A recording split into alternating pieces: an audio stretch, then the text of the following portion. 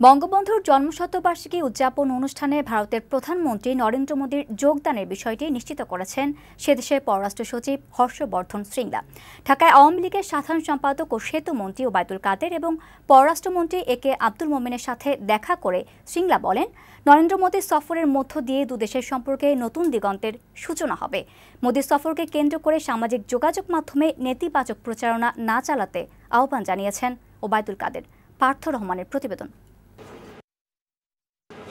17ই March বঙ্গবন্ধুর শততম জন্মদিনে ভারতের প্রধানমন্ত্রী নরেন্দ্র মোদীর বাংলাদেশ সফরসূচি চূড়ান্ত করতে সোমবার 2 দিনের সফরে বাংলাদেশে আসেন ভারতের পররাষ্ট্র সচিব হর্ষবর্ধন শ্রীংলা।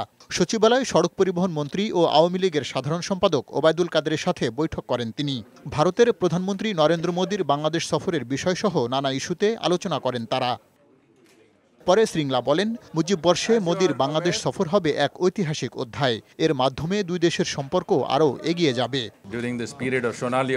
ভারতের প্রধানমন্ত্রী নরেন্দ্র মোদী প্রতিবেশী দেশগুলোর সাথে সম্পর্কের সোনালী অধ্যায় রচনা করতে চান।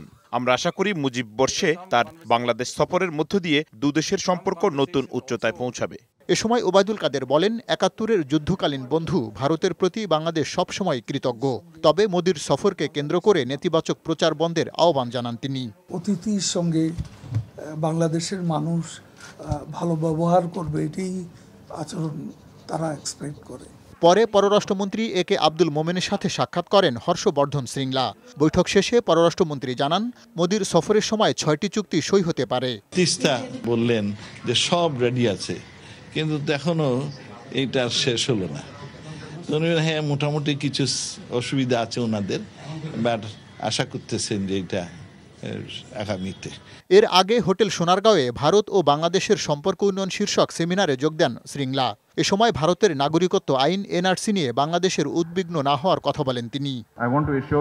এনআরসি ভারতের অভ্যন্তরীণ বিষয়, এ নিয়ে বাংলাদেশের উদ্বিগ্ন হওয়ার কিছু নেই, কারণ এর প্রত্যক্ষ বা পরোক্ষ কোনো প্রভাবই বাংলাদেশে পড়বে না। কোনো পর্যায়েই সম্পর্কের অবনতি হবে না। সেমিনারে প্রধানমন্ত্রীর পররাষ্ট্র বিষয়ক উপদেষ্টা গওহর রিজভী বলেন, দুদেশের বিশ্বাসের সম্পর্ককে নতুন উচ্চতায় নিতে বিদ্যমান সমস্যা সমাধান করা জরুরি।